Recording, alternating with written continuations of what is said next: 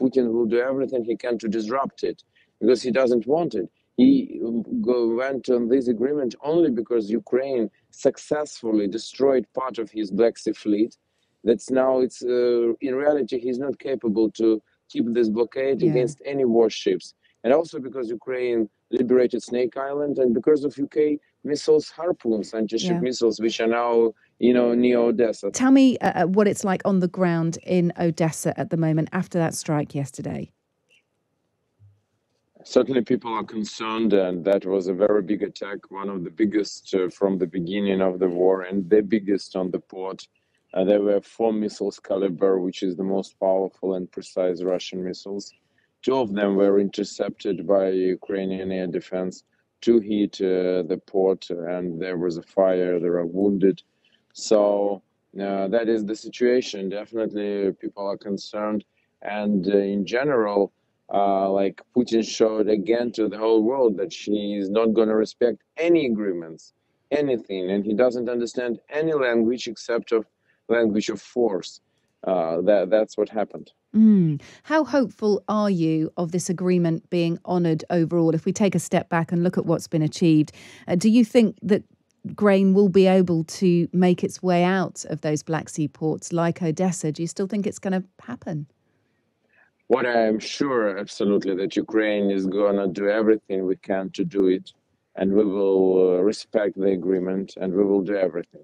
We came on some compromises in our security even, because we opened corridors to our ports and to Odessa for this, to make it real. But because just it's for sake of humanity, because we can't see like millions of people are starving. Putin is killing thousands of people in Ukraine by missiles and shelling, but in the world, by this artificial famine, he can kill millions of people, because 400 million people throughout the planet are dependent from the calories from Ukrainian crops.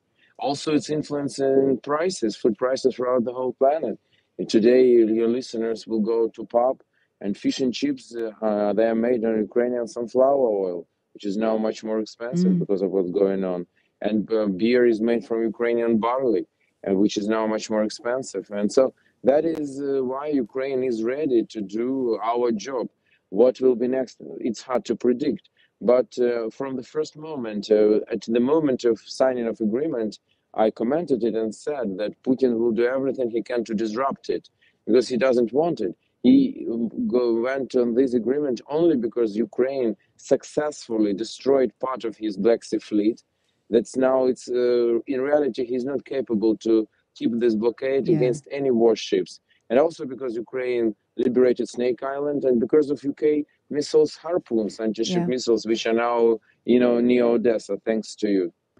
Oleksiy, I'm keen to just get an image of what's happening on the ground in Odessa, for example. Are there still Russian military guarding certain checkpoints? We know that there's an issue of mines within the sea, but what are some of the logistical issues of trying to get grain out of the port of Odessa? What are we facing here? There are no Russian military in Ukrainian territorial waters. We cleaned it from them completely. The idea of agreement is that there will be 2 checkpoints, one in Bosphorus, which will check, there will work Turkish and Russians and United Nations, checking the ships that they are not taking weaponry to Odessa. And the second in Odessa, where will work Ukrainians and Turkish and United Nations, where they will check that only grain is put on the ships.